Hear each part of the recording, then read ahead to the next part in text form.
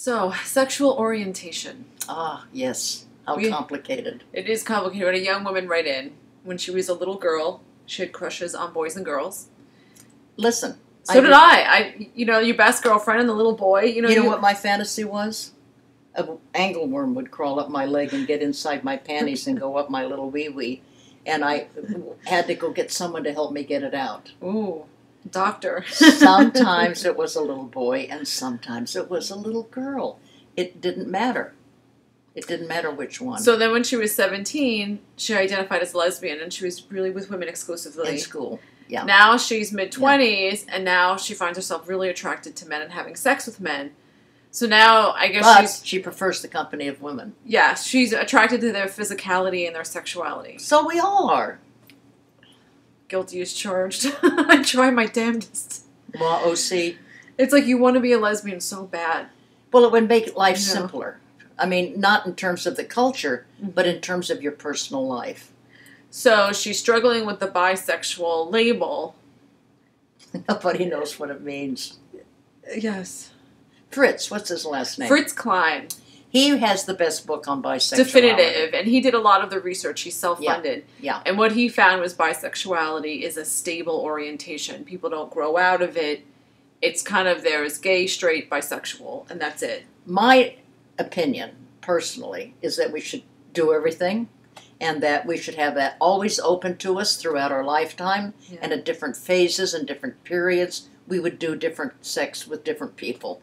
That it would never be fixed heterosexual, it would be hetero-flexible. I like that. Hetero-flexible. Yeah. And the other one, it would be homo-flexible, because, there are gays who go, ugh, the opposite sex. I've had sex with gay men that never had sex with women before.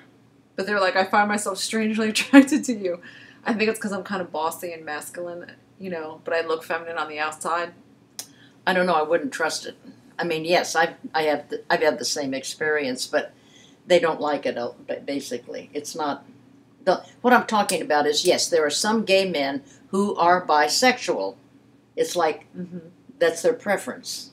But there are also some homosexuals who are fixed homosexual. Yes, exactly. They cannot stand women. They don't want to be anywhere near... Pussy, it's like, get it away from me. Oh, no. So the point, I think, that people need to consider is that we're everything, and that we should have the advantages of being everything. It's the culture, the society makes. Are you straight or gay? Are you pink or blue? Are you boy or girl? It's all this either or, black and white, It's fluid. Oh, it is. It's definitely fluid, and that we should all be more fluid. When I finally dealt with this... How do you get more fluid, though? How do you do that?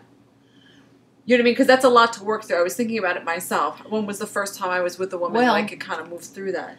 I don't think I would ever have been able to do it if it hadn't been for group sex or threesomes. It kind of gets you used to the images, used to the experience. It's open. Because to date a woman, back in the late 60s and 70s, you really had to make up your mind. You had to be straight or gay. Yes, career woman or stay-at-home mom. There was no. You didn't mess around with Mr. or Miss in between. But the feeling that I was able to have sex with women during group sex because it was casual sex. It was easy. Yes, it wasn't a relationship where you went on a date with a woman and now it's a dating situation. So you're talking about the body sex group where the women have a chance to be sexual with themselves in the presence... And together, and sisterhood. In the presence of other And it's women. really beautiful. So does that make me gay? That makes me sexual. I don't want the label. Exactly, I really don't. Exactly. And I say this to my questioners all the time. At some point, we're all going to be just sexual, and we will be aware that it will change. It will shift over a lifetime. The way I dealt with it as a feminist in the 70s, I just, Betty, you have to make up your mind. You can't be... Because the lesbians did kind of kick you out of the club. Oh, totally.